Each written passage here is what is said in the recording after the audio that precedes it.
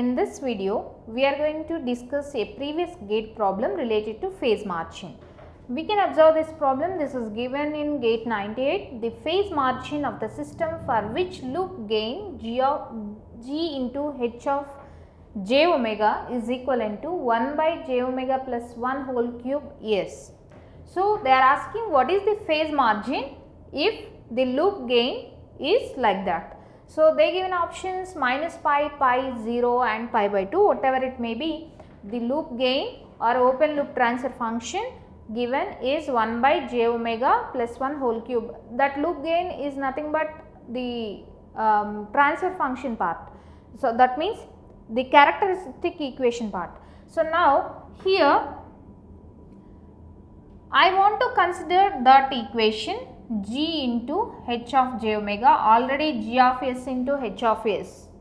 They given in terms of j omega. So, 1 by j omega plus 1 whole cube. So, now if you want magnitude of this, first of all what we need to find out, that we will write here. We need to find out the phase margin.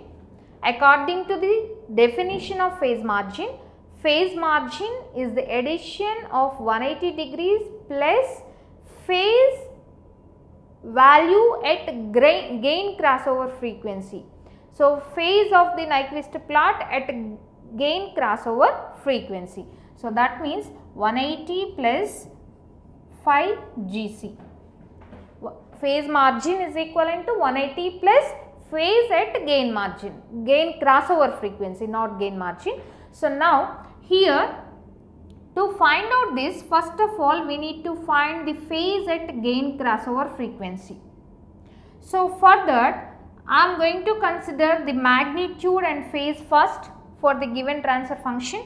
The magnitude can be obtained by taking GH of j omega modulus. So, this is equivalent to 1 by omega square plus 1 whole power 3 by 2, because for internal term that will be applied for modulus. So, root of omega square plus 1 whole cube is equivalent to omega square plus 1 whole power 3 by 2. I am not taking root. Root is made as divided by 2, 3 by 2 whole power 1 by 2. So, now here this is magnitude, and coming to phase angle or phi, coming to phase angle, this is equivalent to minus 3 tan inverse B by A, that means omega by 1, tan inverse omega. Phi is equivalent to minus 3 tan inverse omega. In this we need to substitute the frequency at gain crossover frequency. We need to substitute a frequency to get this phi. That frequency should be gain crossover frequency. Before that we need to calculate what is the gain crossover frequency. Gain crossover frequency omega GC is equivalent to, gain crossover frequency is the frequency at which magnitude of Nyquist plot is unity. So, how we can find out omega GC means, this is the frequency at which the magnitude of Nyquist plot is unity. So, if you want to write this omega as omega GC, gain crossover frequency, then this should be unity. Gain crossover frequency is the frequency at which magnitude of the transfer function is unity. Now, you can see. So, to calculate gain crossover frequency, I substituted 1 in magnitude. So, cross multiply omega GC square plus 1 whole power 3 by 2 is equivalent to 1. So, whole power 3 by 2 coming to this side, you will get same 1. If you send this 1 to this side, 1 minus 1 you will get 0. So, omega GC whole square is equivalent to 0 means omega GC is equivalent to 0. Gain crossover frequency is 0 now. You know gain crossover frequency now.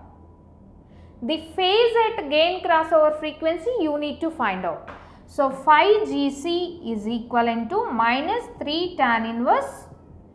The frequency you need to consider here is gain crossover frequency only. Tan inverse 0. Tan inverse 0 means So, that is 0. So, phi GC is equivalent to 0. Minus 3 into 0, 0. Now, you substitute in phase margin. 180 plus 0 is equivalent to 180 degrees. 180 degrees means pi. So, like this way we need to solve the problems related to phase margin, gain crossover frequency and phase crossover frequency. Definitions are very important. So, here in the given options, B option is the right option for this problem. For any problem related to phase margins, gain margins, crossover frequencies, first consider the transfer function and take magnitude and phase of that transfer function. Then you will get an idea. You just remember, after taking magnitude and phase, you just remember the definitions. According to that, you can link your solution. So, for this problem, the option is 180 degrees, that means pi. So, like this way we need to solve problems related to phase margin.